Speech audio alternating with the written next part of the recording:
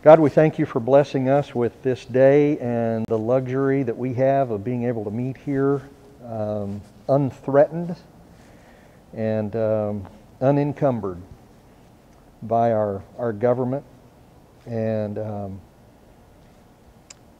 the environment around us. And we know lots of our brothers and sisters around the world are not so blessed. We pray that your Holy Spirit will move in on us in this next several minutes that we're going to be talking about your work here at West Houston. Bless us so that everything that we think and say is focused on advancing your kingdom among the people that we know and that we come in contact with. And dedicate us to that good outcome. In Jesus' name, amen. Okay, thanks for coming. I bet you got an email from Debbie Potter inviting you to this. And I'll start with the end in mind. What we want to arrange is a conversation or discussion, one-on-one between you, or actually it's two-on-one with a couple of elders. And we want to do that over the next several weeks.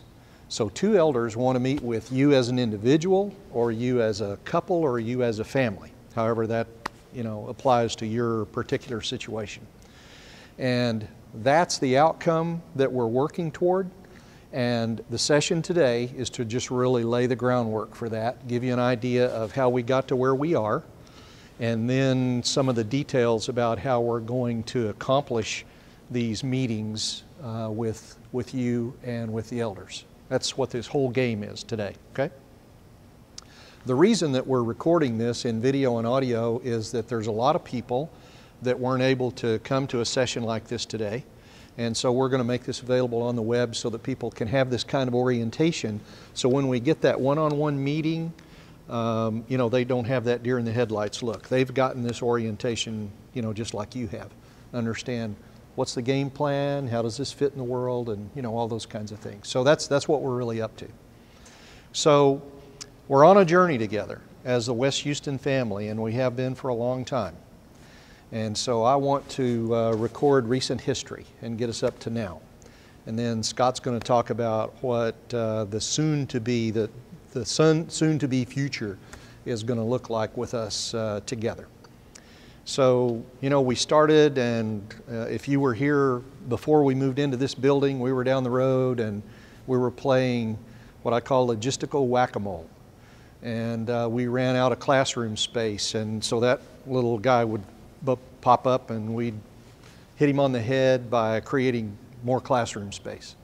And then we didn't have enough auditorium room for worship, and we'd put more seats in, and then we'd run out of parking lot space, so we'd tear out some lawn and put in more parking spaces. We were doing things like that till we finally ran out of room, and we were hitting the boundary fences. So then we moved here and we solved all those problems. We didn't have those logistical problems anymore. And when we came here, we established a mission of seeking God, serving others, and sharing Jesus. That was a good mission. It still is. So if you think about seeking God, and I don't know about you, but I kind of take some of these things for granted. We do a good job in seeking God, especially in our adult curriculum. And it's obvious to me when we have guests come in, or guest speakers come in, and they look at our curriculum and are just, blown away about how over the top it really is compared to other curriculums they've seen and approaches they've seen in other places. We have LTC. We have a youth ministry. We have a children's ministry that really do a lot toward fulfilling that seeking God mission. In serving others, we've just got a market basket full of serving other ministries and initiatives that are going on. And Emory Elementary is one that, is on our radar screen a lot. But we've got Arms of Hope, Hands of Hope, Recovery, divorce care, saving your marriage before it starts, a whole host of family-related things that we're doing, impact, all kinds of things involving impact. And of course we got some relief things going on in some of our mission points like India, Guatemala, Mexico, those kinds of things. When you think about sharing Jesus, the sharing Jesus kind of gets short shrift, if you will, compared to the other two. If you really had to equate all three of them, it's kind of the lesser of the three. We do some sharing Jesus, we do celebrate Jesus, which is really obvious and wonderful, but it's, you know, almost a point in time impact. It's just one weekend that we really do that. It impacts a lot of people. It's really positive, but it's pretty time focused. And then we have other things that we do like Emory Elementary, Impact, our missions work that kind of open the window for sharing Jesus, but you know, they're not overtly evangelistic in their own right. And so if you had to look at it, we're a little bit off balance to the detriment of the sharing Jesus part. And we want to take account of that and not be naive about that. A little less than 5 years ago, you know, we had Faith Challenge 2013. And Faith Challenge 2013 took the mission statement and tried to create some practical, actionable things to make our mission statement real. And so we said some things in Faith Challenge 2013, which by the way is, you know, going to be mature next year. We said things like, we want to put some education together around seeker or the less spiritually mature person that might be coming here for the first time.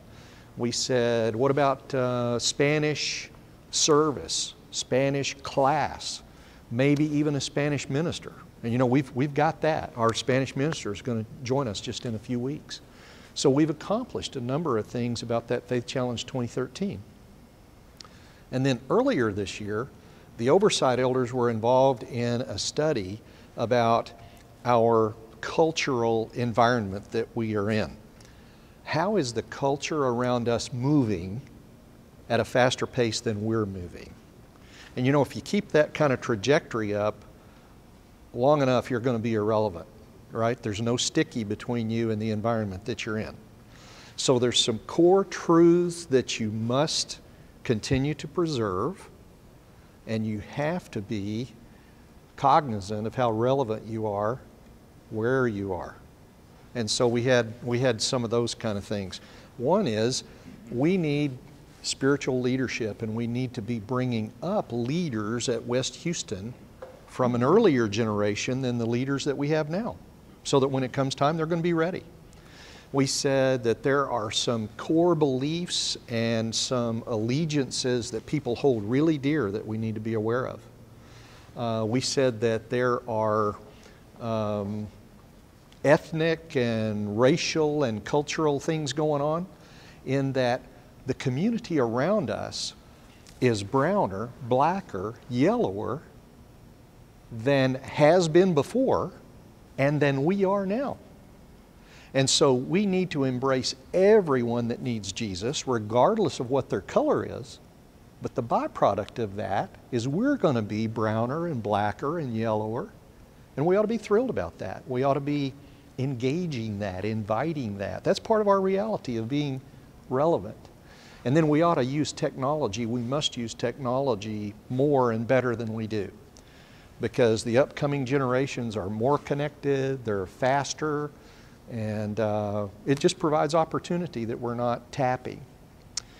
And so that brings us to now, and it makes me think about the servants in Matthew chapter 25, you know, and the master came and said, I'm going to give you some talents, and I'm going to leave, and I'm going to entrust these to you. And here at West Houston, we're the 5-talent man. We're the guy that the master came to and said, you've got more than your peers have. And you think about the blessings that surround us and the investment God has made in us in a lot of different ways. Well, you know, in Matthew 25, when the master left, those 3 servants had to take stock and decide what they were going to do. And that's the position that we're in now. We have to decide. So what's next? If we take the changes that are around us, the fundamentals of our core beliefs, and these blessings that God has entrusted to us, what's next? So how do we determine what's next? Well, there's 2 or 3 key ways to do that. One is to pray. And we want to engage you in prayer. And we want you praying for us as elders. We want you praying for you as an individual, as a family. We want you praying for West Houston as a family. that we're going to be empowered and enabled and encouraged to take up our talents and put them to work for God the way that we should. We're going to engage in careful consideration, and part of that careful consideration is the shepherd is going to reach out and talk to the sheep and listen to the sheep, and that's this exercise that we're talking about today. And then we want to listen for God's guidance. We want you to do that as well, because we don't know how God's going to reveal Himself to us, but we're certainly going to be asking, and we're going to be listening. And so we want you to be attuned to that, part of that, praying for that. And so the what's next part is what Scott's going to take us through and transition from recent history to the very next short steps that we're going to take. And so my job is to, just I want to make sure people are clear on this, we don't have the future in our heads now. The process is that we're going to talk about how we get to what that is. So that's where I'm going to spend my time. To do that, I want to talk about some definitions, some terminology, and get a shared understanding of what the terms mean, so that as we kind of talk forward, we'll kind of be talking from the same set of understanding. So let me just use a visual aid here. If at any time you can't hear what I say, please just kind of give me a signal, say, I can't hear you, and I'll try to help you with that. So let's just write a few words down here. I'm going to play on what Ken has said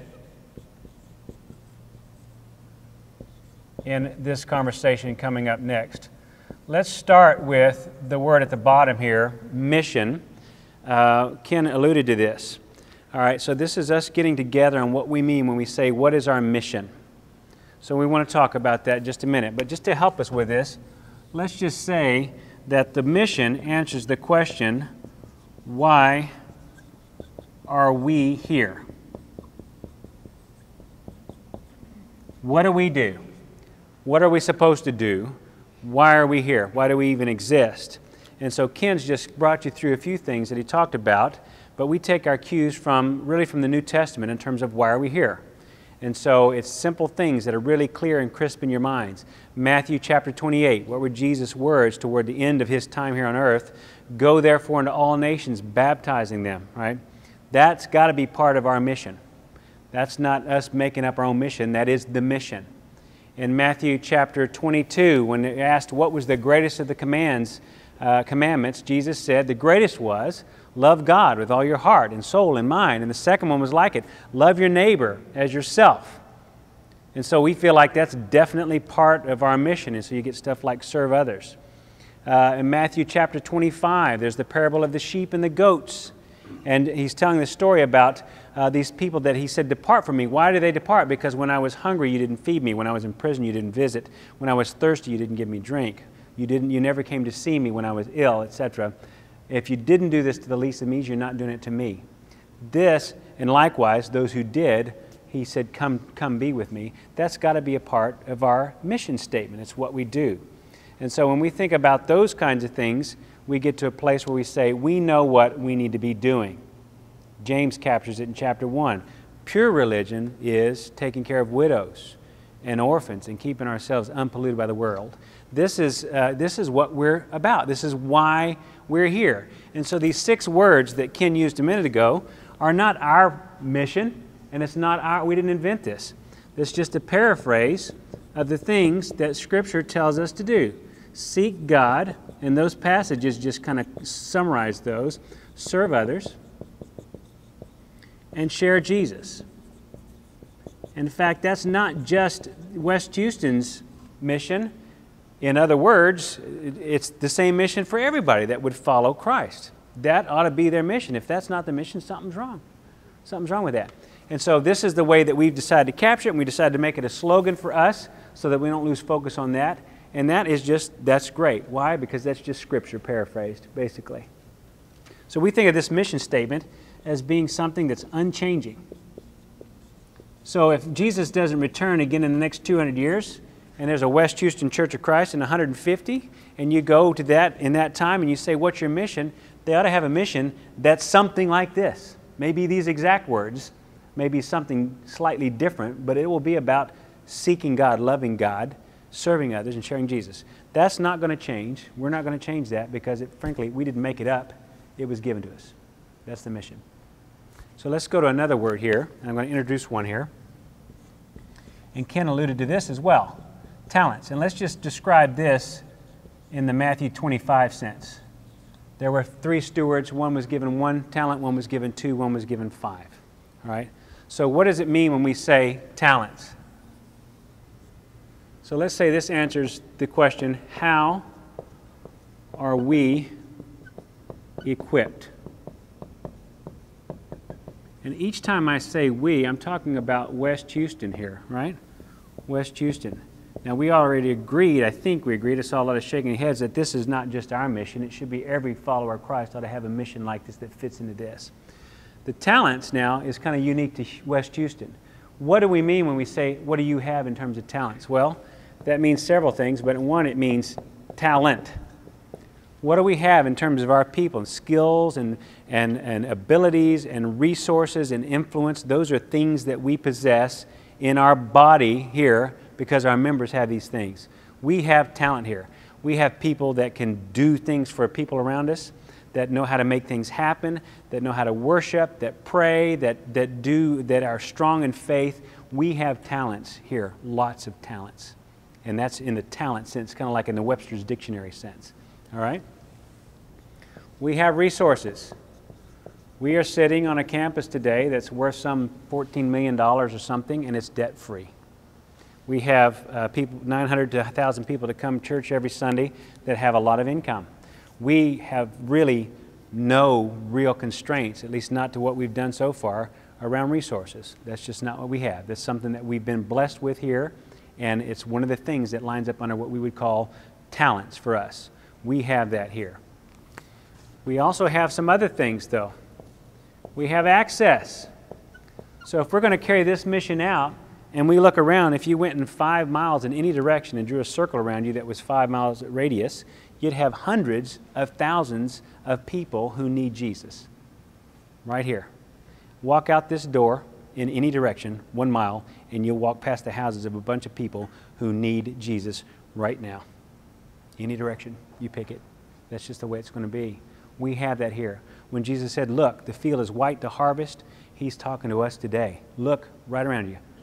Spin around, open your eyes, there it is. It's right in front of you. That's where we are. We have that today. And we also have desire. I can tell you that the elders have a desire to have a greater impact in the kingdom than we've had thus far. I don't want to put down what we've done. We've done great things because of God's will acting out in us, but there's more to achieve. The elders feel it. The ministry staff feels it. You feel it because you come talk to us and tell us about it. We know the desires out there to have a greater impact. And so we call that kind of one of the talents we have also, desire. So we have skills and abilities, we've got resources, we have access, we've got desire. This is what we mean when we say we think, a 5-talent church. We've been handed 5 talents. These things, however, are not unchanging. These things evolve. People move. Economies shift. Demographics change. Fortunes move around. Things just differ. Individuals come into the body, individuals leave, and so we probably will always have some version of this, but it won't be the same version necessarily. And in some cases, it'll be in more abundance than others. But this is the talents that we use, all right, to do this mission. All right. I'm going to say vision for just a minute because that's really the reason that we're here this morning. Let's talk about environment.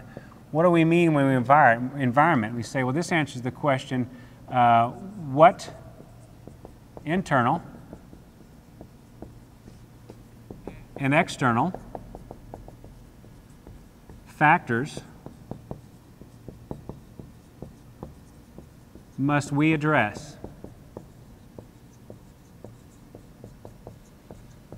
We know this mission is true. We know that we've been given talents, but in what environment are we working in? What is around us? What are the people like? And so, just so you know, a couple years ago, those who were serving in the overseer role at the time, this has predated me, said, you know what, we're called to a mission here.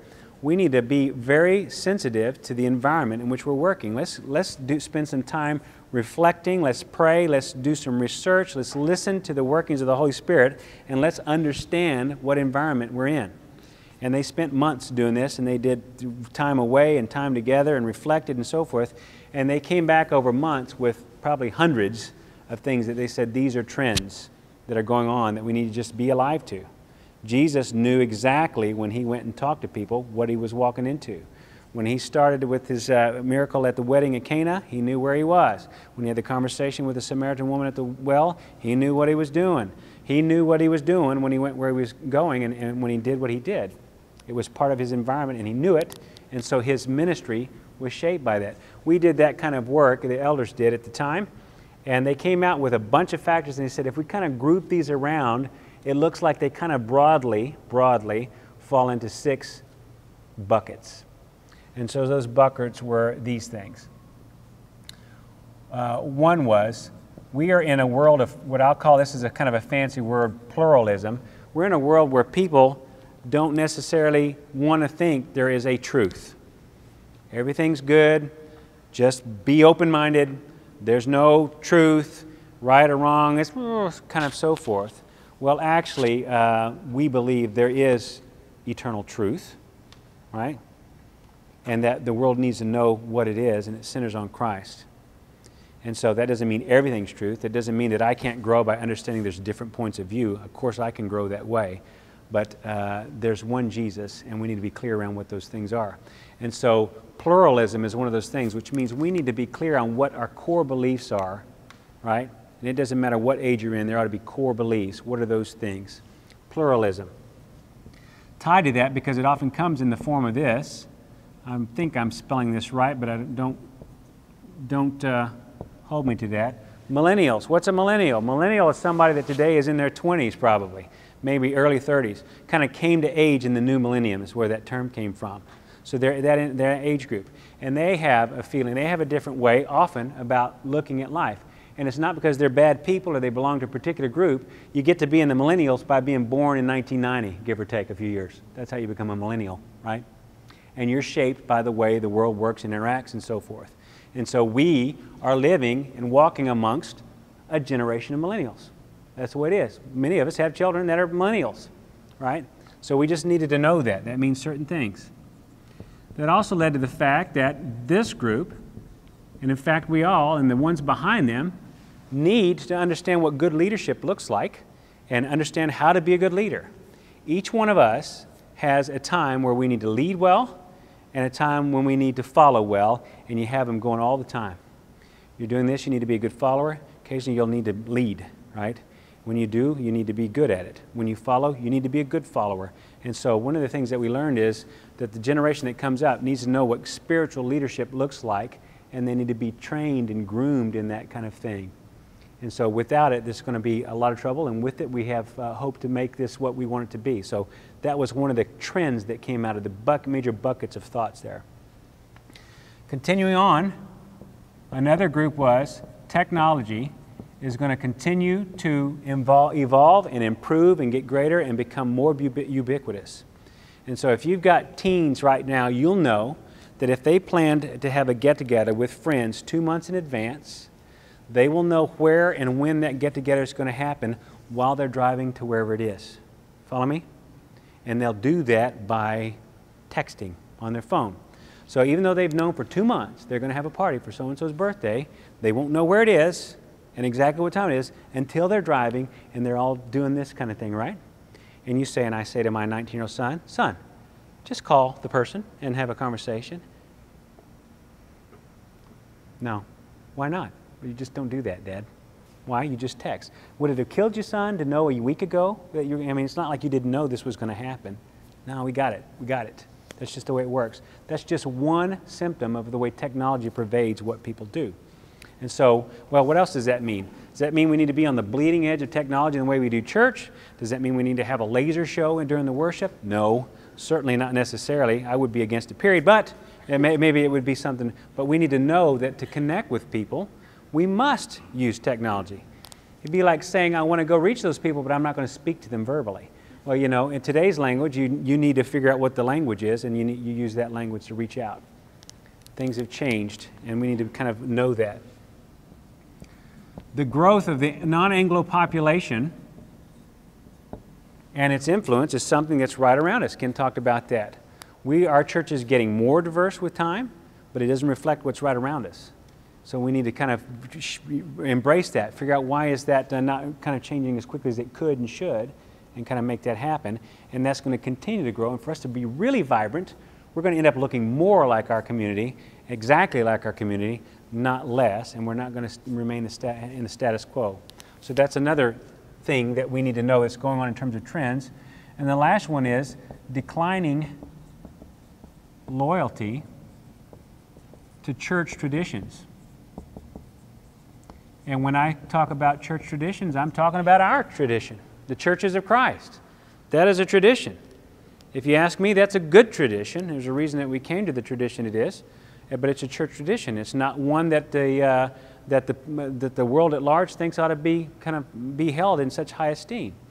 Did you know today, if you go to Abilene Christian University and you find out who's leaving campus on Sunday morning and going to church, a big percentage of them are not going to Church of Christ. Did you know that? Abilene Christian University. You know, 30 years ago, you thought that would have been heresy that happened. They're not loyal to the churches of Christ. Fortunately, many of them are loyal to Christ. That's a good thing. That's a great thing. But the fact that they don't go to Church of Christ, that's kind of reality. Now, there can be a whole lot of reasons that I won't get into for why that might be, but we just need to know this is a trend that's going on in our world. It's an environmental factor that we must address.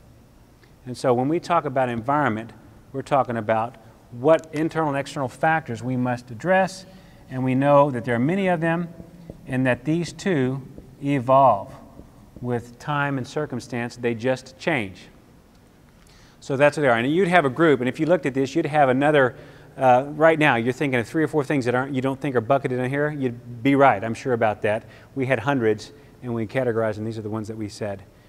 Mainly those things that say where our status quo do not seem to be quite sensitive to. All right, the last thing I want to talk about is this one, is vision, but I'm going to finish the diagram here because we kind of believe that you build on a mission, which is true and Scripture-led. You use talents that you have that are evolve and are kind of unique to your body, and you drive it to a vision, and you all do that in an environment that also evolves and is often unique to where you are. The vision, what does that mean? Let's say that answers the question, what will it, I'm going to underline that, look like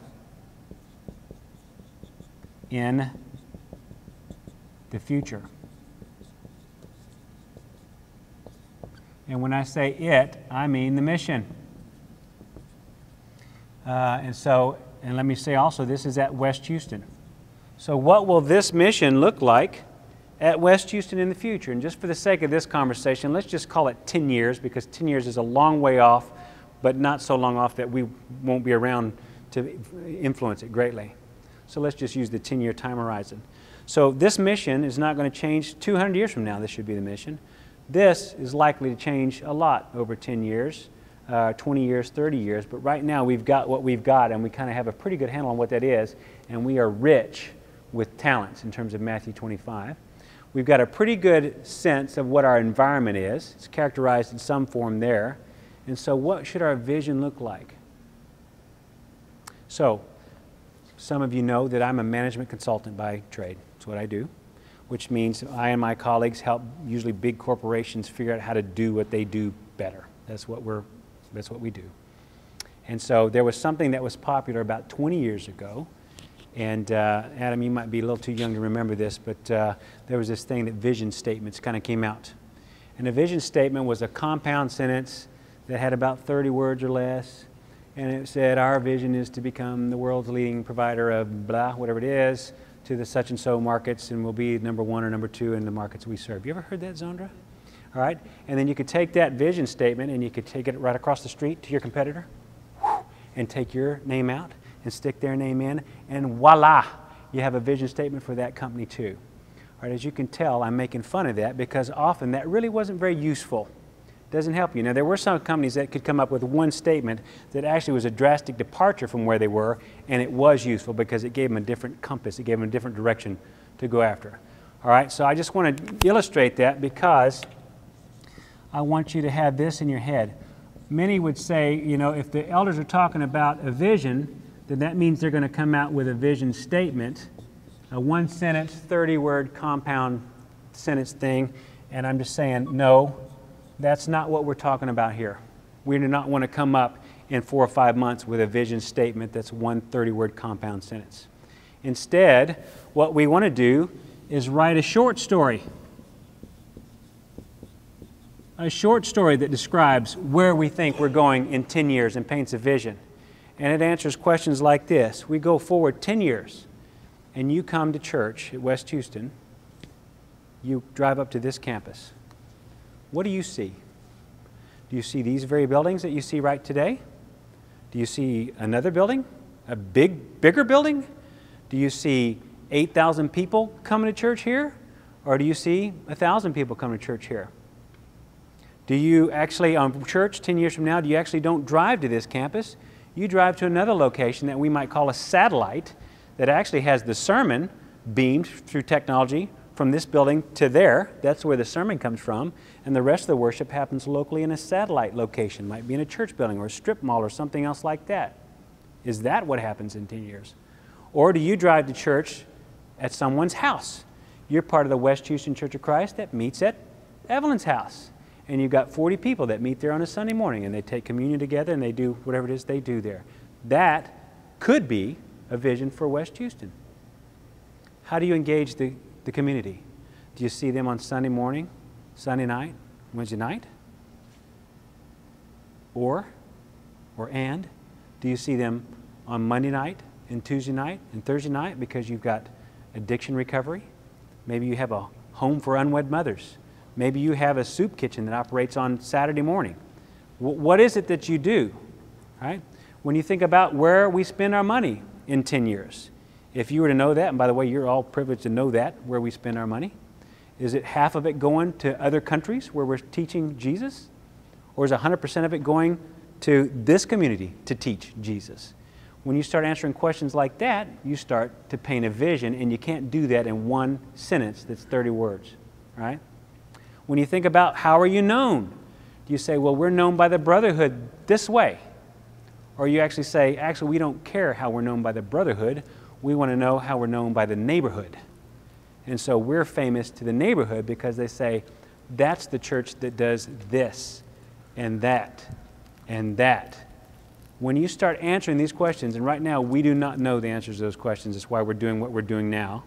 When you start answering those questions, you start to write a short story, and you paint a picture that basically becomes a day in the life at West Houston, right? It's several pages, and it answers those questions that I've just laid out. What we want to do as an eldership is write that short story, right? Now, why do you even need a vision? As you can imagine, by the way, let's just complete this by saying this.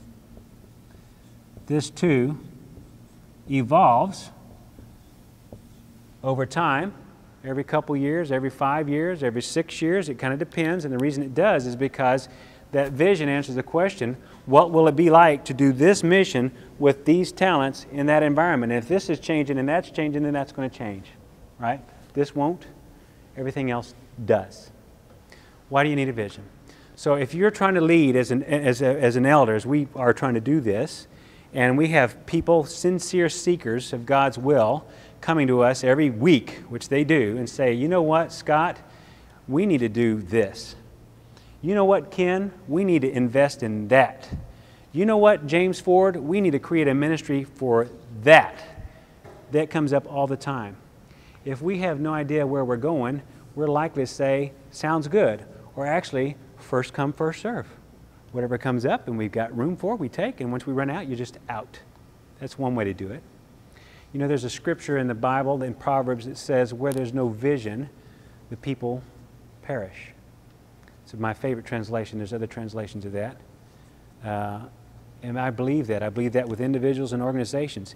If you don't have a clear picture in your head where you're going as an organization, you're going to end up somewhere, and it won't be where you planned when you start, and probably will be less than you wish it was.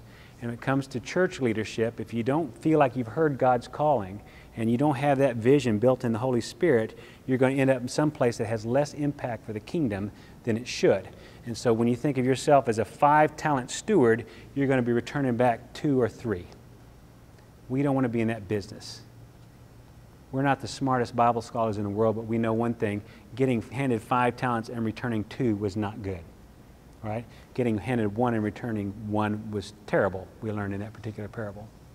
And so we don't want to do that.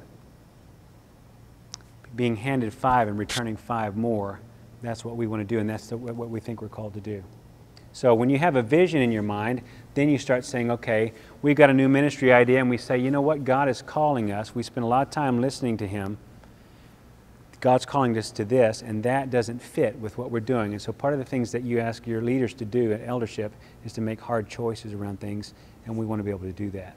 To do that, we need to know where we're going. The second thing is, how do you know what vision you have? And this is the last bit that I want to talk about before turning back over to Ken.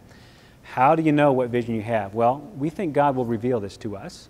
We spent a lot of time praying about this, talking about this. We're listening for the Spirit to speak to us in ways that He will do. We've reflected, we've discussed it, and I can tell you a couple things. We feel confident He's going to share with us what it is, one. Secondly, today we do not know what it is. We do not have an agenda. We don't have something we're wanting to do that, you know, we just need to kind of get everybody on board so we can go do it. Trust me, you should be at the last, you said 28 elders meetings, you should be at the last several. We are not clear on where we're going. We say that. That's not a confession, that's not a wrong thing, that's just where we are, and we want to get to a place that we know where that is. So how do you do that? How does God speak to you anyway? Well, in Exodus, He spoke to Moses from a burning bush. In Numbers 22, He spoke to Balaam through the mouth of a donkey.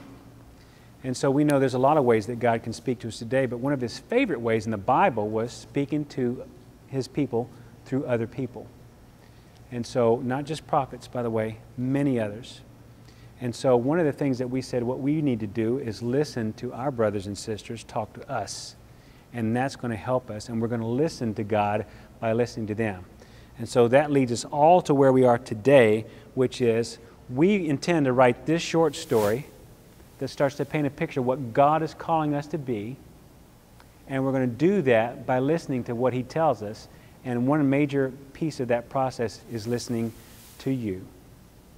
We have 900 plus people that come to church here every day. We'd be happy to talk to 900. We thought about saying, let's just invite whoever wants to talk to us to come talk to us. We could have done that. If we'd done that, we probably would have gotten about 20 or 30 conversations, which would have been useful. But what might be better, we thought, was let's push it and let's try to talk to 150 people. Now, for sake of speed, we didn't decide we were going to just talk to all 900 till we got through. But we said, if you look at our whole body, and let's just look at picking kind of representative sample folks. I'd like to tell you you're special, but actually you're not much special than anybody else. You just look like, in total, like the rest of the congregation. And so we wanted to talk to a broad array of folks, young, old, new, been here forever. We're talking to people who've left, by the way. You should know that. We're talking to a lot of folks because we want to listen to what God has to tell us about what we should become. And so that's the reason for bringing you here today. Kenneth's going to tell you now about how we want to move the next few weeks to get this moving. We want to be able to schedule meetings with you, with a couple of elders. And there are sign-up sheets on the table as you leave that you can sign up for. And those start as early as tomorrow night, I think, is our first set of sessions. And we don't have a constrained timetable. We hope to complete this in January or February, ideally. But, you know, it could take longer than that. It might be done sooner. So we don't have an artificial constraint. So ideally, on your way out, you can write your name down in a space and one of the elders will contact you on getting together. Typically, for expedience sake, A lot of those conversations are going to go on here at this building because we'll have a couple of elders in place that can do a couple of those discussion sessions back to back. You know, they're not all constrained to be that way. But anyway, if you'll find a time and a date and a time that's convenient for you, then an elder will be in touch with you to arrange the place for that. We have some questions that we have drafted, and these are not the only questions, but these are feedstock material. I like to call them feedstock material on the discussion that we're going to start with. Now, when you start your discussion with your elder, you may say, nice try on those questions, but I want to go this way. And that's fair game. But you know, this gets us all facing in the same direction to start with. And so we wanted to prompt your thinking so that you can be thinking about these, praying about these, and you might want to jot some notes down before the meeting. And you know, I've done a couple of these already, and somebody said, well, I jotted my answers down, I'll give you those, but here's what I really want to talk about. And so, you know, that's fine. We're really talking about engagement. So we're going to collect up all those results. Kevin is going to compile those. We're going to look for distinct themes among those. You know, when we get 100 or 200 pieces of feedback, those in detail are kind of interesting, but what's really vital are the major themes that are distilled out of all that feedback. So that's what we're up to. What else do I need to talk about that I haven't? I guess one thing that you'll see on that question is those are very open-ended questions. They're very unique to the person we're talking to, and there's no messages. So it's not like we're coming in with our messages. We'll listen to you for a while, and then here's what you need to know. We don't have that. So if you're looking for that, don't hold your breath. That won't be there. Now, if you want to ask a question, we'll do our best to answer any question that you have. But this is not about us having a message we're going to give to you. We don't have one. It's about going and engaging you and talking to you about these things and anything that's on your heart. So just expect that to be the way it goes. The other thing that some folks asked in some earlier sessions that we had today was, what's the outcome? So that's going to be in a couple of ways. One is we are going to produce the results, right? Because we're going to have some results, and we're going to tell everybody what it is. We're going to proclaim it verbally. It'll be written up. It'll be on the website, all that. But it's going to be part of the rudder, I guess, is kind of a way I picture it, to influence our direction in the future, right? It's not, we're not going to congratulate ourselves and say, most awesome vision statement ever, you know, because that's not the outcome. The outcome is out of the book of James, where he says, get off the dime, stop talking about it, and go do something that matters to somebody. And that's the end result. You know, the master came back, and the 3 servants had to give an account. You know, what have you done for me lately, really, was the accountability question from that master. And so we want to be about some things that really honor some of the principles actually from millennials that say, are you doing something that's true and genuine and matters? And when I think about the millennials, the people that say, you know, your traditions, there may be no truth, or the traditions don't matter, if we can be about something that's genuine and has meaning for someone, those millennials are going to grow and mature,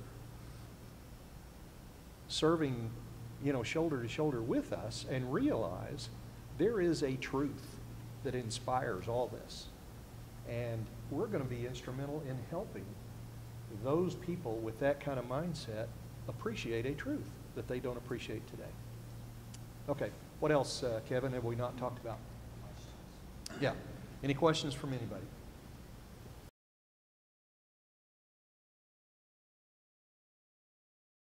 You're going to have some things that you say, here's something we need to fix today to do what we're doing today better. That's important. We want to hear that. So share that.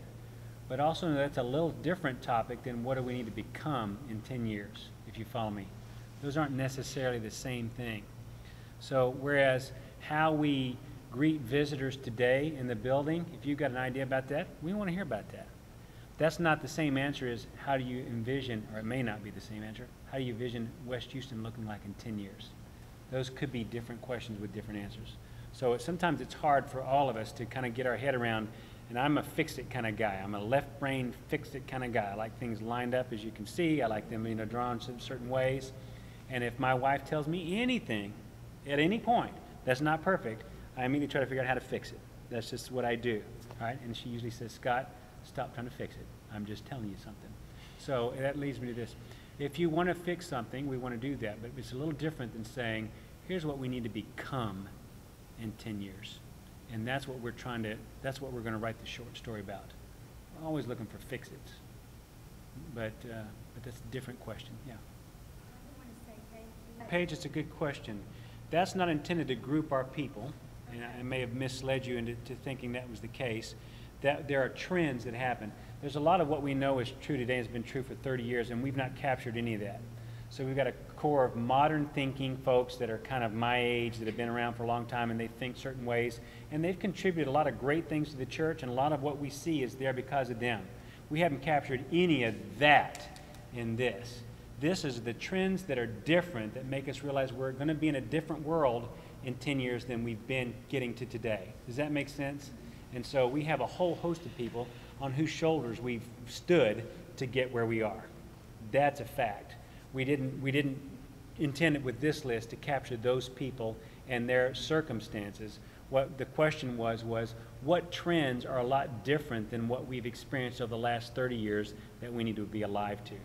So I think the question that we asked was a little different than the one you just answered. And so it's not our intent for you to find where do you fit in there. We're not saying if you're non-Anglo, then you fit in that non-Anglo group. We're saying there's a trend that says we are clearly a non-Anglo community. We need to know that. We've kind of been just kind of ignoring that for a long time.